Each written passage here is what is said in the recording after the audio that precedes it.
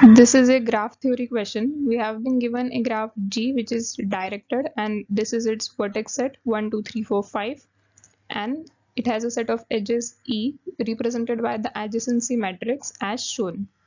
For that adjacency matrix, each of its entry Aij is defined as 1 if this condition is satisfied, J is less than equal to I, which means if we construct it this way, it will be a 5 cross 5 matrix. 1, 2, 3 and 4. So let us say 1, 2, 3, 4, 5, and same way 1, 2, 3, 4 and 5. Now I will be representing the rows and J will be representing the column. So if J is less than equal to I, at this position I and J both are equal, so it will be having 1. Now here I is 1. So we are considering 1 based indexing. So at this position I is 1 but J is 2. So J is greater, it will be 0. All of them will be 0. Similarly, like this. So adjacency matrix would be this as a result.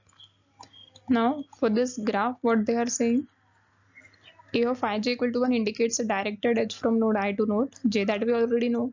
Now they have defined a directed spanning tree for this graph. That is a terminology they have defined, that for any root R which is among the vertex set, if it is taken as a subgraph T of G. G is our graph, and from that we are taking some subgraph, which means some part of that graph has been taken, such that the undirected version of T, which means whatever part we had taken out of that graph, when we convert that part from directed to undirected, which means we convert its directed edges to undirected, then that should result in a tree, and that tree should contain a directed path from R to every other vertex in V, which basically means that this is like a directed acyclic graph.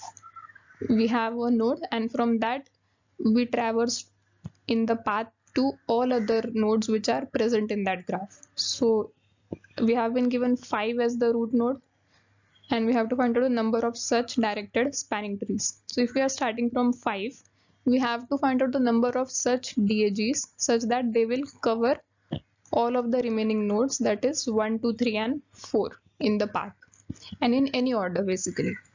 So we are just concerned with this should be a tree. This DAG, when we construct an directed version of that, so it actually represents like the directed spanning tree.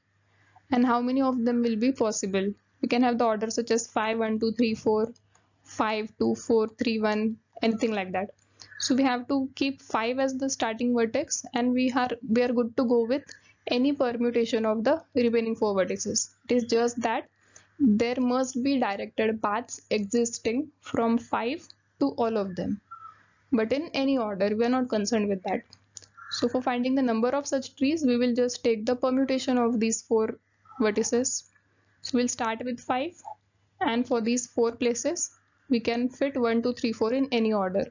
These 4 can be permuted among themselves in 4 factorial or 24 ways. So that will be the number of such directed spanning trees rooted at 5 for this graph.